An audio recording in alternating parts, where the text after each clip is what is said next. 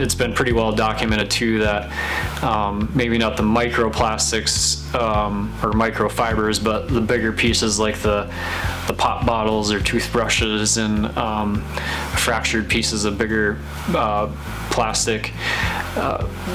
When wildlife eat those, like seabirds, for example, they get stuck in their stomach and they can't eat anything else. They feel full, or they literally can't fit actual food in their body, and they just die from starvation.